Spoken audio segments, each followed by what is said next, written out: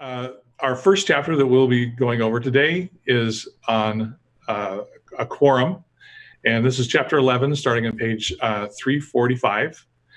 So the definition of a quorum is the number of members who must be present in order that business can be validly transacted.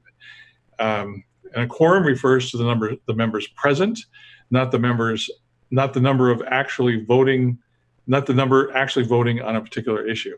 So you can quickly understand why this is important.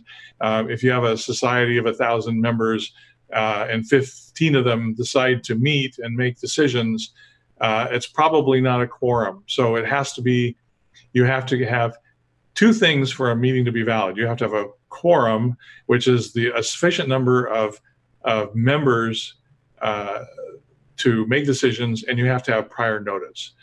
Going on to the next slide, most groups provide their own definition of a quorum, and it should be stated in the bylaws. In a deliberative assembly with enrolled membership whose bylaws do not specify a quorum, the quorum is a majority of all of the members. So if you have a small organization that has 20 members, and you haven't specified a quorum would be 11.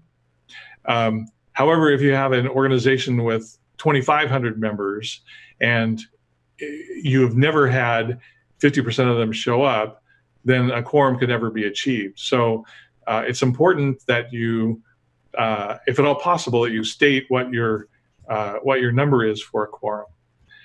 And Robert's Rules gives some guidance on what the size of a quorum should be. In specifying a quorum, it should be as large a number of members as can reasonably be depended upon to be present at any meeting, except in very bad weather or exceptionally unfavorable conditions.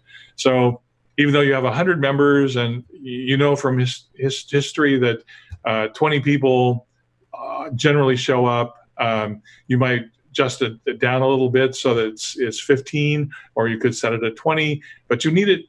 They recommend that you make it an actual number and you set it in the bylaws rather than a percentage, because a percentage then has to be calculated every time that you meet, and it ends up being variable. And it's much easier if everyone remembers that it takes 15 members to achieve a quorum.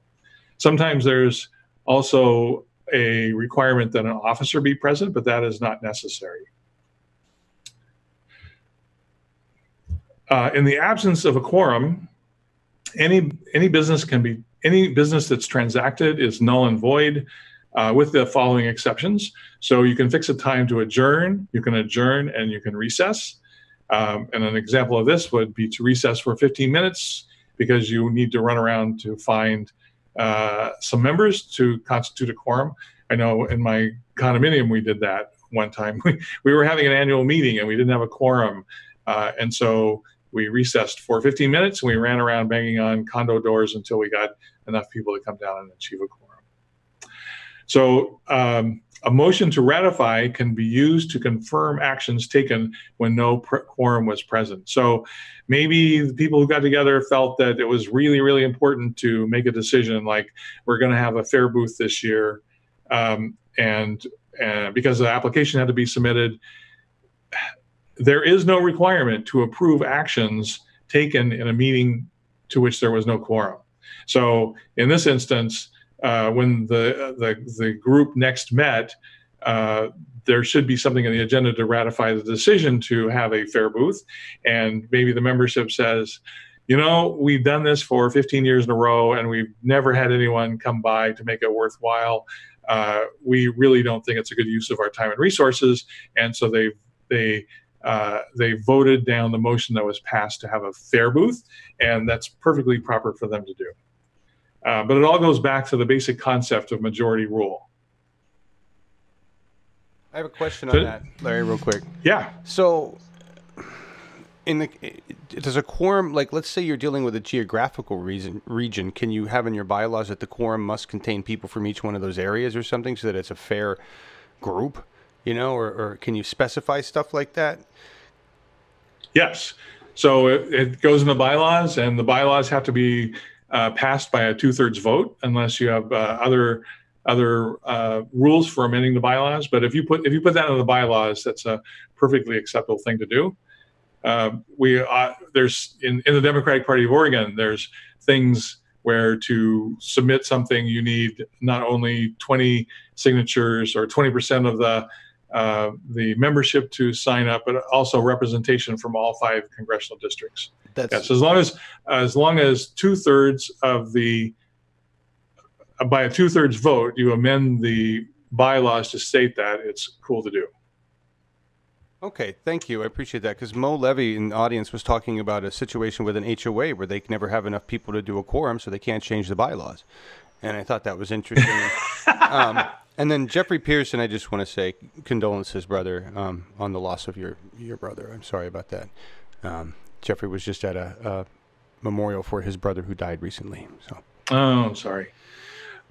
So we had a very interesting discussion at the Rose City unit of parliamentarians on that very issue of not being able to attain the quorum, because the chair of the organization was also associated with the Libertarian Party, and in their bylaws they had stated a percentage of the membership which, just like you described, they could never attain, so they could never change the bylaws.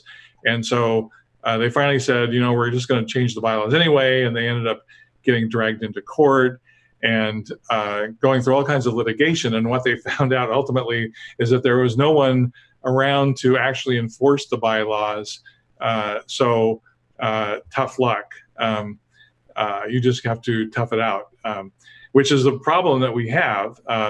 We are a country that is based on the rule of law, and sometimes there's no mechanism for enforcing the rule of law.